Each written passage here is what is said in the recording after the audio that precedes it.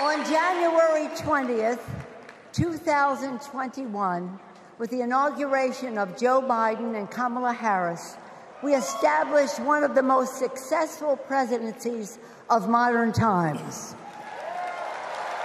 And we quickly proved that Democrats deliver.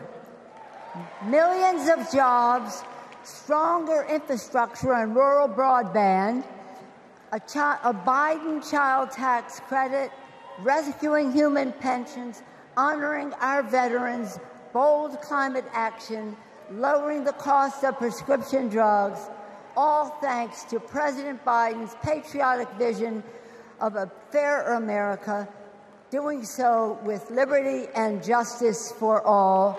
Thank you, Joe.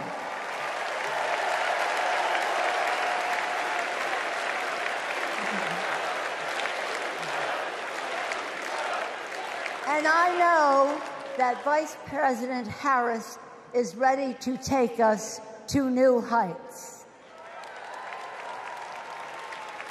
I've known Kamala Harris for decades. Personally, I know her a person of deep faith, which is reflected in her community care and service. Officially, she is a leader of strength and wisdom and eloquence on policy, most recently demonstrated fighting for women's right to choose. Politically, she is astute and strategic in winning difficult elections, quickly securing the nomination with dignity and grace, and choosing Tim Walz as our vice president.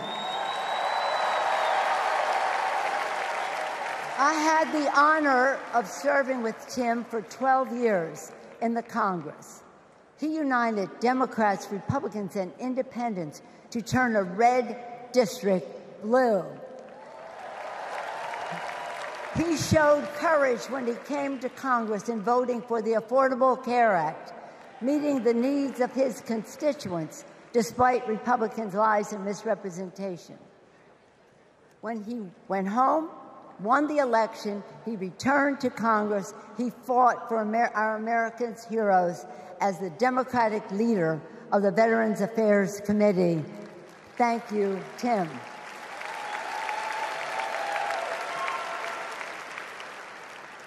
January 6th was a perilous moment for our democracy. Never before had a president of the United States so brazenly assaulted the bedrock of our democracy, so gleefully embraced political violence, so willfully betrayed his oath of office.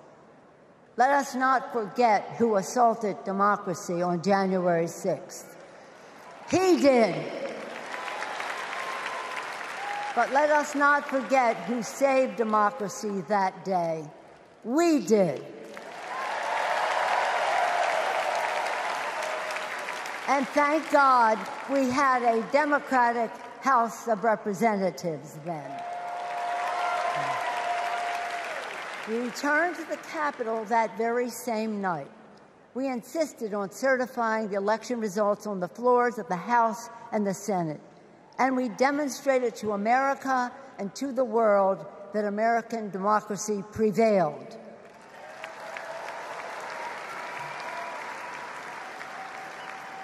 The parable of January 6th reminds us that our democracy is only as strong as the courage and commitment of those entrusted with its care. And we must choose leaders who believe in free and fair elections, who respect the peaceful transfer of power. The choice couldn't be clearer.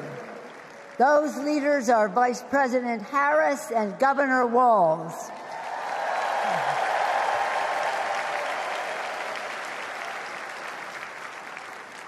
When the sun rose on January 7th, as our national anthem declares, we gave proof through the night that our flag was still there.